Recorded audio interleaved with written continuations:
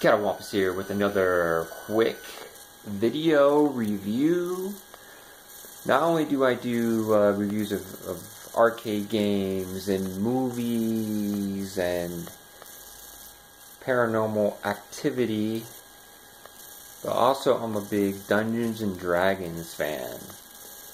And I came across this little beauty a few years ago, and basically this is for those who don't have the time to set up a Dungeons and Dragons campaign, or if you just can't get enough people to play. This is for 1 to 5 players, or if you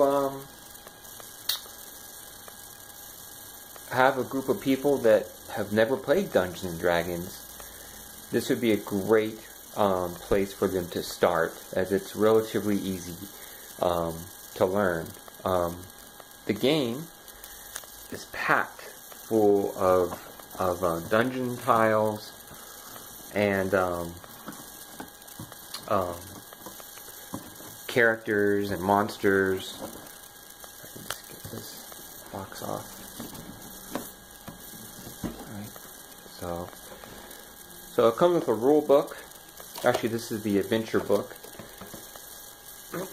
and it gives you the setup on how each adventure is laid out, and you can either play individual adventures or campaign modes, and there are 9, 10, 11, 13 adventures, so you have a beginning, middle, and end. So there is resolution with this, and each adventure takes about 1 hour to 2 hours of gameplay, depending on how many players you have.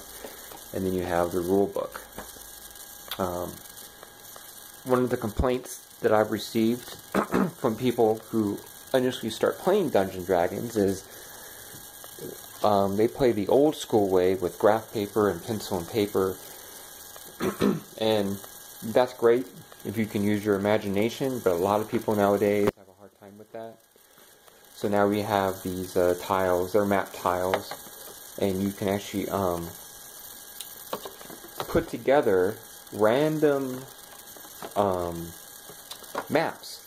So every time you play this, you will never create the same map twice, because when you flip a map tile over, you can place it anywhere you want, and sometimes it forms dead ends, sometimes it just goes off into a completely different path. So you have map tiles, and then you have monster cards, and it's not just cards that show you what you're fighting, but with the cards you actually come with these great figurines, monster figurines. This is actually a boss figurine. This is the final fight against a Charlatan. So you have actual figurines. These are unpainted, but it does give some visual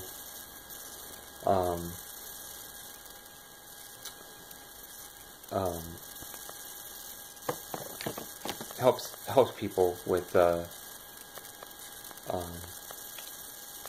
putting something visual on the board, because you have something like this, and then you have the the creature on the map, and then you have like the villain ready to attack. It comes with a D20, only one D20. But like I said, it's relatively easy to learn. If you're ever interested in Dungeons & Dragons, this is actually a good thing to pick up. There's actually 5 of these. There's a Castle Ravenloft, and then, which I'll probably just review every single one of them individually, or maybe do a playthrough. But you have Castle Ravenloft, Wrath of a Charlatan, Legend of Driss, Temples of Elemental, and Tomb of Annihilation, and they can all be combined together, or even played separately. So technically these are standalone games and expansions. But so I played this a few times some cool figures in here. Got wolves. Great if you're going to paint them, if you're good at that sort of thing. But I've had a few people come over who they have never played Dungeons and Dragons before, and they've actually gotten a kick out of it. It's easy to learn. There is a sequence of play with these games, but it's not a hard sequence. It's usually it's a few steps. So usually what happens is you have the sequence of play. So you start off with the exploration phase, which is exploring, where your hero explores a dungeon,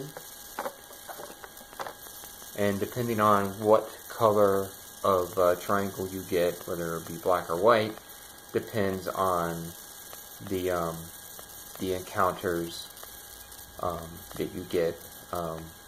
White, rarely anything happens. Black, that's where the bad stuff happens. Usually it triggers traps and monsters.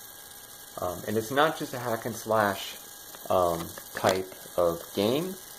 You have to be strategic, because if you are trying to hack and slash every turn, and you aren't constantly moving through the dungeon to get to the end goal, monsters will populate, and you're going to have a hard time getting through the dungeon when there's 5 or 6 monsters on the board, and there's only 2 of you. But this is just a short little review of the system, if no one's ever seen it before. It's been around for a few years. The new system is actually coming out in a month or two, called Waterdeep Mad Mage, which is supposed to be a massive dungeon crawl. And then with these sets, they come out with the 5th edition books and other things. So, like I said, if you're familiar with playing this, or familiar with Dungeons and Dragons from the 70s and 80s,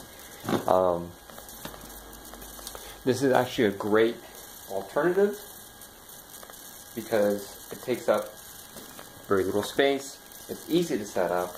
It takes maybe 15-20 minutes to set up each campaign. Excuse me. And if you can't get players, it's 1 to 5 players. So if you want to play solo, you can. And the games don't last a long time. And in future expansions or in future games, you can actually gain gold, level up.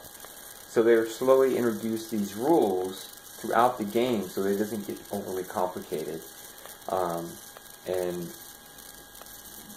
it really does help players who have never played this before, as well as I said before, seasoned Dungeons and Dragons players who just don't have the time. You know, it's great to bring to someone's house.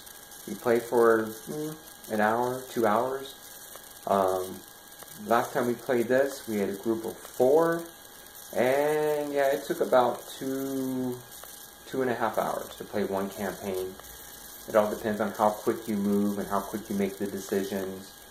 It is a cooperative game. You work together, and the system, which we will have to do a playthrough, but the system has a great built-in AI. So the system, using cards, tells you how to move the monsters, how the monsters attack, and it's just completely random. So anyway, so that is my quick review of Dungeons and Dragons adventure board game, Wrath of a Shardallar. Catawampus, out.